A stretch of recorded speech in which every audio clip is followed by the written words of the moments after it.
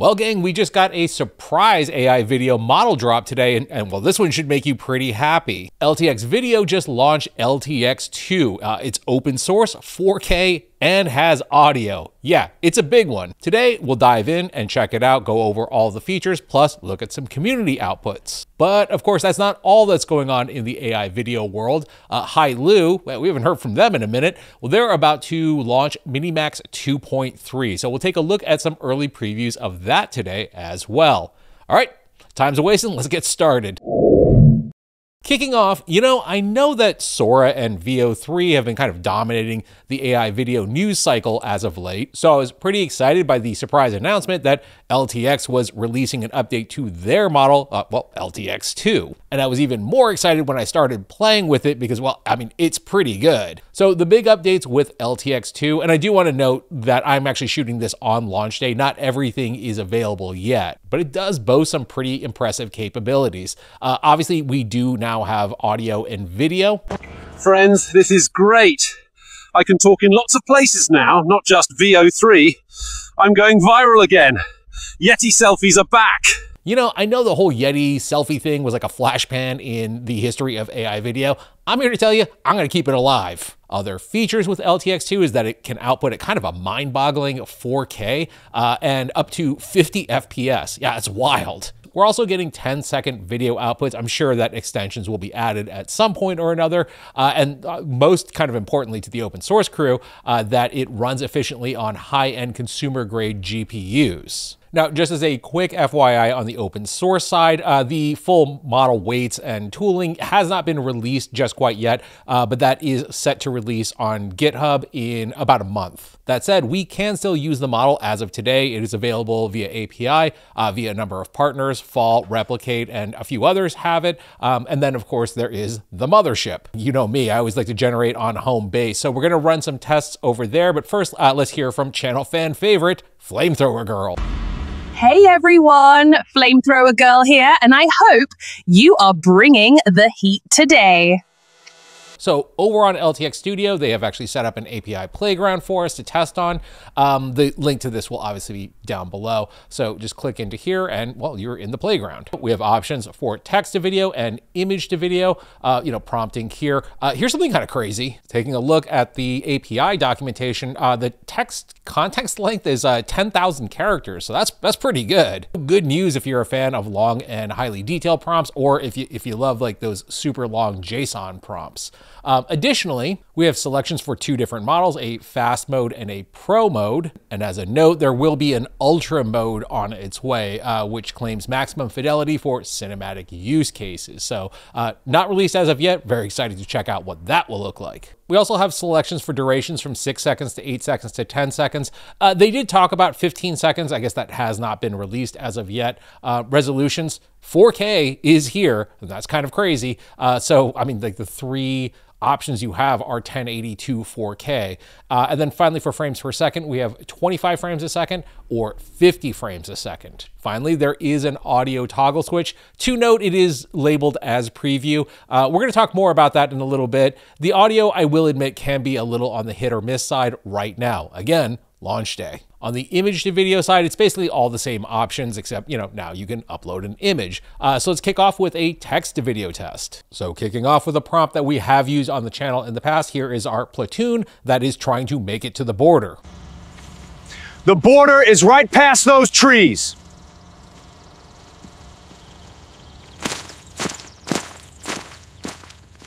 Spoilers, I can almost guarantee you they are not making it to the border. Overall, that is pretty good. It is also running at 4K. I upload at 1080, so I know people yell at me for that all the time, but just as a quick FYI, this is actually what it looks like, in the original raster size. Obviously, it's much larger, because we're in a 1080 window here, but overall, I am really impressed with the prompt coherence here. It pretty much, it kind of nailed everything. The other thing I want to point out is that the model is pretty fast. we can see the progress bar kind of going along there. And that's a 10-second shot at 4K and 50 frames a second. So that's pretty wild. Obviously, things do get faster at lower resolutions like 1080 and at 25 frames. You know, I've definitely talked to LTX about this in the past. One of the things that, whether they're white whale, I guess, is to get to like real-time video generation. So this is definitely showing that, you know, they're working on it. Moving on with our test, let's take a look at Espionage Lady. Target is inbound, picked up a tail. I'll deal with them. Overall, not bad. Now, I will note that you can kind of hear a little bit of like this modulation ring in her voice. Again, not docking them. It is launch day after all. Besides that, when this thing goes open source, there's going to be like thousands of people tweaking that to no end. You'll also occasionally hear some just kind of like off sound effects. Again, this is for now, but as we see here with not Gordon Ramsay. Did LTX cook here? They sure did cook. And it is spicy. I don't know what this guy is cooking, but that looks delicious. My only hope is that that creamy sauce back there is somehow involved as well. So again, I'm sure that the audio will improve over the next few weeks. You know, in a worst case scenario, you could always strip out the audio, take the vocal track and bring it over to something like 11 Labs for voice to voice, and then kick it back in. Moving over to image to video, which is, you know, I think the thing that most of you prefer to use anyhow. You know, one thing for all of our 10,000 characters that we can use in prompting, the model does do a really good job with just very minimal prompts. So taking this image, which is a leftover from Planet Hell, the short trailer that I did earlier this week, and then just running that with scene from a military sci-fi film.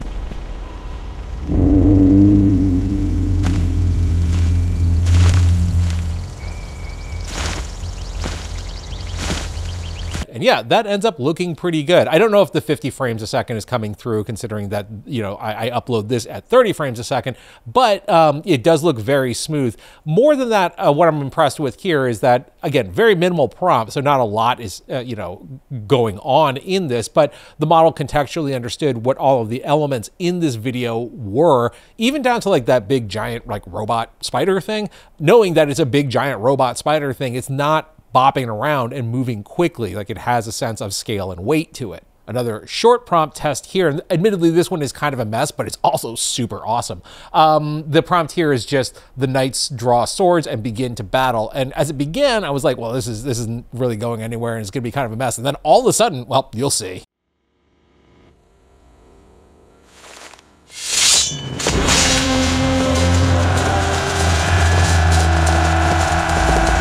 Now, while I'll admit that the swords feel a little bit on the like the rubbery and noodly side, what I really love about this is that sense of pace. Because again, that first like 3 or 4 seconds, I'm like, well, this is a bunk result. They're not going to do anything. And then all of a sudden, epicness. Moving on to being a little more intentional in prompting. I dusted off a modification of the prompt that we ran in VO 3.1. It's our Twin Peaks inspired one with our FBI agent taking a sip of coffee saying it's a damn fine cup of coffee, and then the waitress saying it's an old recipe from the log lady. We had to do that in VO 3.1 with one clip and an extension. So with LTX 2, we are actually able to pull it off in one. It is a damn fine cup of joe. But how's the pie? It's great. It's from an old recipe from the log lady. I mean, there's a lot going on here that is pretty awesome. There is the fact that our FBI agent is drinking coffee with 2 hands, but I don't know, what can I say? Dale Cooper's a weird dude. But what really impressed me here is that there are essentially 3 characters, a number of background actors as well.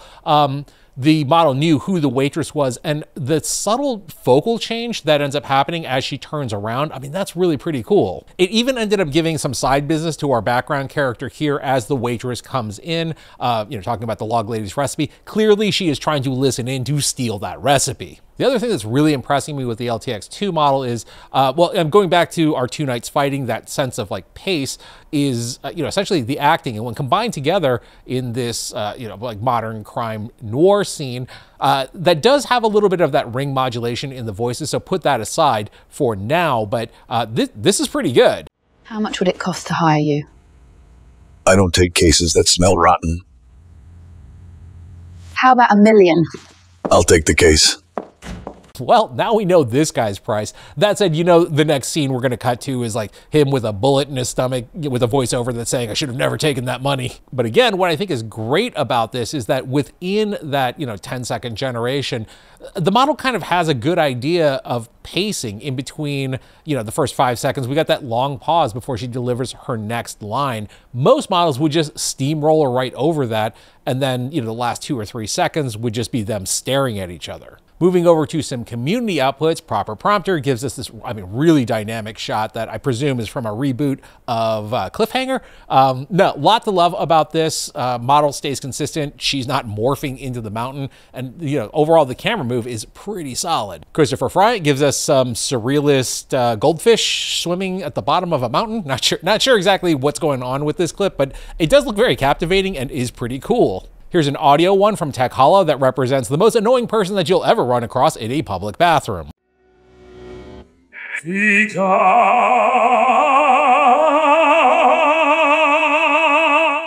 Overall, a lot to love in this one. Not only obviously are we getting, some pretty decent lip sync out of it, but this is really subtle, but check out not only his reflection in the mirror, but in the tile there as well. Yeah, that's pretty wild. So overall, kudos to the LTX team. LTX2 it's kind of a banger. And obviously this is a pretty big day for the open source community as well, considering that this will be released in the span of about a month. Moving on, Minimax is getting set to launch their HaiLu 2.3 model. Yeah, it's been a while since we've heard from Minimax. Now this one is just in preview, but chances are within a few days, it will probably be available to everyone. So this is a pretty decent update for Minimax.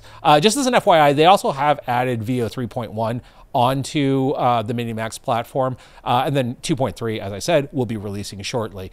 The notable parts of this is that it will generate in 1080 at 6 seconds or 720 at 10 seconds. Now, there is no sound in 2.3 currently, but I have heard through the grapevine that is supposed to be forthcoming. So while I didn't have time today to create a bunch of new examples, I did think it would be pretty interesting to take some older generations and run them through the new model. So starting off with this is actually the old O2 model. This one was another favorite on the channel for some reason. The prompt here was nothing more than the woman stands up and walks away, and that was the output. Fairly decent. The 2.3 model takes a different approach here, having her once again stand up, but she actually turns around, faces camera, and then we get this nice tracking shot showcasing more of the location. We also get that really nice soft focus bokeh look as the focus fall off as she walks towards us. Yeah, overall, it definitely looks a lot sharper as well. Here's another one that we ran with the O2 model fairly early on. This was, again, a very simple push in on this woman's face. I didn't give it a lot of directions for acting or anything. Overall, I was always pretty happy with this. 2.3 gives us this, which admittedly, there isn't a dramatic change here. It does look a little sharper, textures look a little better. And as we come in, there's a little color in her eye that I actually really like. Now, although we don't have things like first frame, last frame in 2.3, subject reference probably will not work as well. That tends to happen anytime there's a model release, is that a lot of those features that we've gotten used to tend to kind of vanish for a little while. That said, we still do have the camera control presets here. So for example, this is an old 2.0 output. There's actually a lot that I liked in this. I ended up using the shake preset here to kind of, as this robot's coming forward, the ground was supposed to shake. It also is kind of a mess though. So rerunning it with 2.3 today, yeah, we are definitely getting that shake. The robot thing seems to have a lot more scale and weight to it. So totally demolishes that building there. This was just a complete one shot. So, but yeah, overall, I think this is pretty cool looking. So as the next couple of updates roll out on Minimax, I'll definitely spend some more time here, really putting the model through its paces. But I did want to let you know it is on the way. But overall, again, it's just great to have HaiLu Minimax back on the scene. Rounding out with a quick admin note, next week I'll actually be at Adobe Max. So, I'm saying that I'm going to try to get a video out. I'm not sure if I'm going to be able to get a video out. I always say it and then I never do it. That said, I'll try to get a short or a community post or something out. If you do happen to be at Adobe Max, please don't be shy, say hello. In the meantime, I guess that's it for today. As always, I thank you for watching. My name is Tim.